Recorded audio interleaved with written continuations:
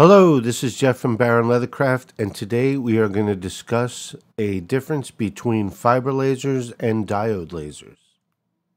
Laser engravers aren't ranked by power or prestige. They're just different tools built for different materials, based on the wavelength of the light they emit. Fiber lasers, operating at around 1064 nanometers, are excellent for metals and certain plastics. CO2 lasers, with a much longer wavelength, near 10,600 nanometers, are ideal for organic materials like leather, wood, and acrylic. And diode lasers in the 450 to 455 nanometer range work great for wood, paper, leatherette, and some coated metals. While there's some overlap, if you have a specialized craft, like leather crafting, a fiber laser won't help much. On the other hand, if you primarily work with metal, a CO2 or diode laser likely won't be sufficient. That's why choosing the right laser means understanding what materials you work with. And if your projects span multiple types, the ultimate setup is having access to all three wavelengths, so you'll always have the right tool for the job. Let's start with wood, one of the most common materials in the world of laser engraving. Here's a side-by-side look at a fiber laser and a diode laser attempting the same job. As you can see, the fiber laser struggles. The burn is inconsistent, sometimes barely visible, and in other spots overly intense. That's because wood simply doesn't absorb infrared light well. Now compare that to the diode laser, which operates in the visible light spectrum. It engraves wood beautifully, and in the right settings, you can achieve deep, clean, and high contrast results. If your craft involves wood, a diode laser is definitely the right tool. Now let's take a look at anodized aluminum business cards, a material that both lasers can handle really well when dialed in correctly. The diode laser works by stripping away the anodized coating, exposing the raw aluminum underneath. It's clean, crisp, and offers a great contrast, perfect for sharp logos, text, or simple black and white designs. But the fiber laser, especially a MOPA style fiber laser, like the Monport GA60 I'm using here, can do something extra. Instead of just removing material, it can interact with the surface at a deeper level, even allowing for precise color marking with the right settings. In this example, I engraved an image of a woman with a sugar skull makeup. The fiber laser rendered the design in a striking white tone, adding a unique and expressive touch that perfectly matched the image. That's a level of creative flexibility you just don't get with diode lasers. When engraving leatherette, both diode and fiber lasers produce excellent results, with clear contrast and a professional finish. In my tests, the diode laser required a simple wipe down to remove some surface residue, which is normal when engraving coated synthetic surfaces, but it was quick and easy.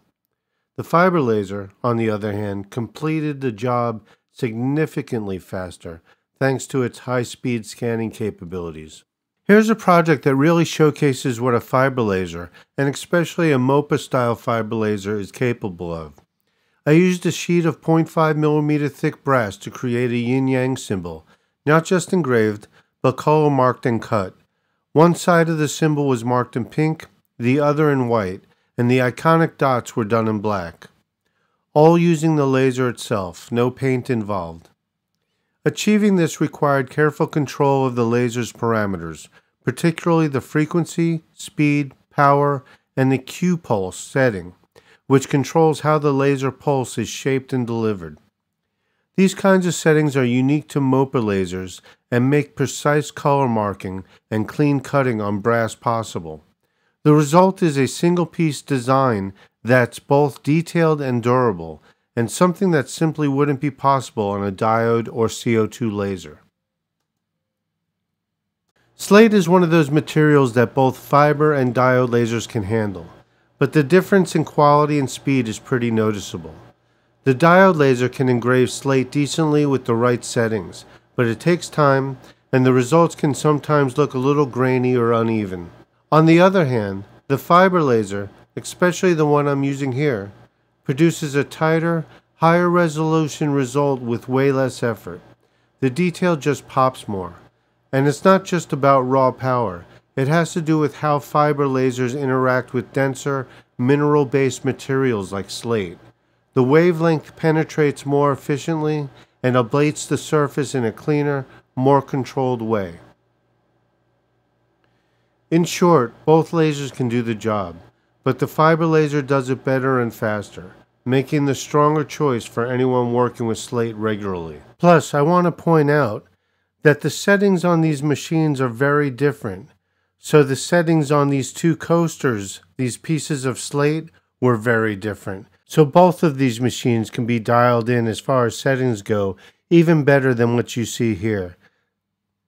This chart gives you a quick overview of the material compatibility for different types of lasers: diode, CO2, fiber, and UV. It's not an exact rule book, but more of a general guide to help you understand what each laser is typically good at. You'll notice that a lot of materials overlap across all four types, so it really comes down to your project needs and the kind of results you're after. Feel free to pause the video if you want to look it over more closely. It's a handy reference if you're deciding which laser suits your workflow best. Alright, that's going to wrap it up. Hopefully this helped clear up the big difference between these types of lasers. In this video, I used my Monport 60-watt MOPA fiber laser and my Algolaser Delta diode laser, 22 watt. Two totally different tools that both have their sweet spots. The diode's great for stuff like wood, leather, and anodized aluminum, as well as many other materials. The fiber, that's your go-to for metals, plastics, and those really sharp, deep engravings. And, as well, many other materials. Honestly, if you can swing it, having both types around opens a huge range of what you can create.